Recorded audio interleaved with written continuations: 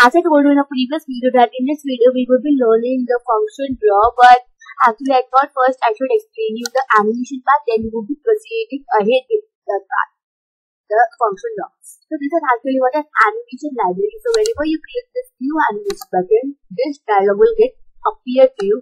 Then there are so many options. Either you can upload an image from your computer, or you can draw your own sprite, or you can choose any of these animations. Suppose if I choose a ball. So this is actually a ball. So now if I want to get this, I want that ball to get implemented in my game. So what am I actually going to do? I will go to sprite and then I will create a new variable that is ball. Next I'm going to set animation that ball dot set. So here actually we are creating a variable. So the same name of the variable should be written here.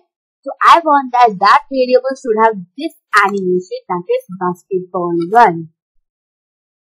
Next, still it is not going to be implemented here because we need to add one block from the world, that is draw sprites. So this block will actually draw all your sprites. If I run it, see it hasn't created, isn't it? But what if I put it before if I put a draw sprite first and then after green, then what will happen? It is not going to show me the point. Why is it so? Because first, what has the coder to actually has done? It has first created all the sprites.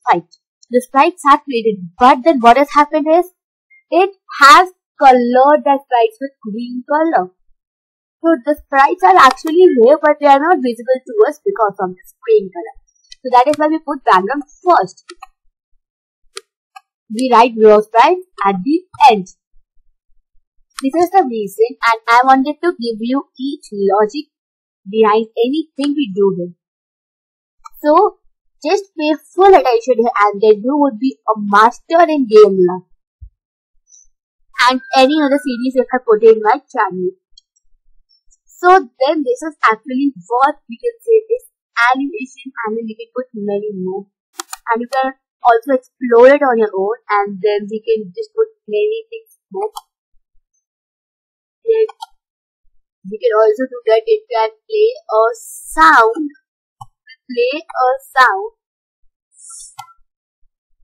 Suppose it will play a sound that I want.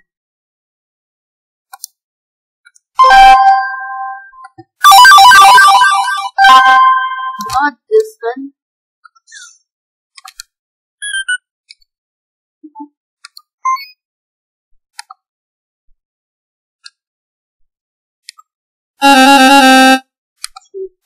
Now let me run. Oh god, that was really stupid sound.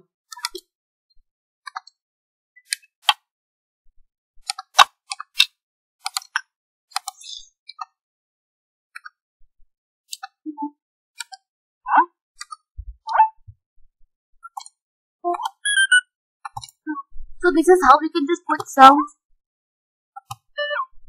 If I choose it, then run.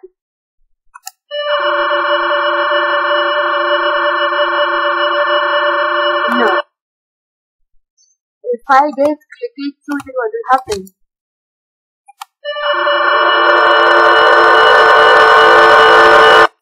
If I do it false, what will happen?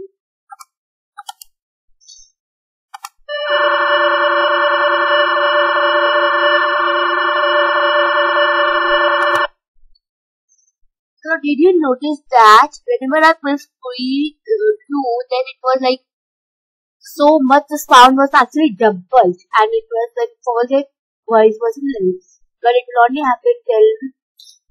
Now let me show you. Suppose it will just happen if there are so many entire game. So this actually was based on this. I wanted to explain you this block. Then what is this? Play speech. This will actually, you know why it was happening, why the sound was coming for so long?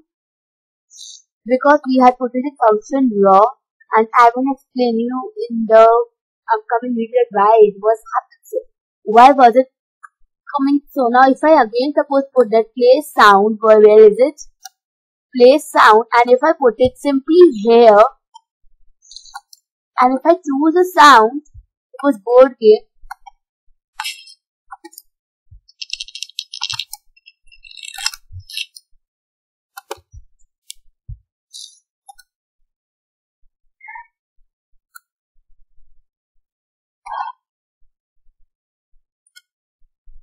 No. if I choose it, no. Run it, No. now it has stopped. But if I do true, if I had done true, then it will just say no, no, no, no, no. No. No. No. No. See. No. No. So actually the difference between true and false is if I do it true, then the same sound would be repeated and it will sing infinite number of times throughout the application. But if I do it false, then it will just speak it one time, whatever the sound is on. No. Now it has stopped. Now in the earlier when we had tried of putting place count in our function here, that time it was just showing it another time because I will explain in the upcoming video why was this so. What is so special in this function here?